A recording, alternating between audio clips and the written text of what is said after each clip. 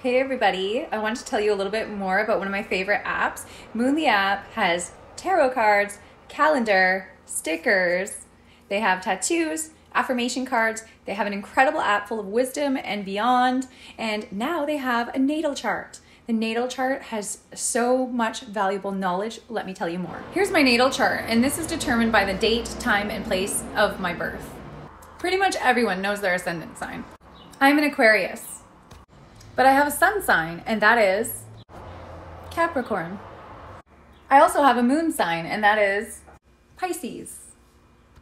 The natal chart is the key to understanding yourself. And in my natal chart, I learned some of my karmic lessons, life purpose, and soul purpose. I was told that I am meant to be a teacher and a creator. Both of those I'm already doing. Also, I learned that I need to become wise with money, abundance. That is something I already knew as well.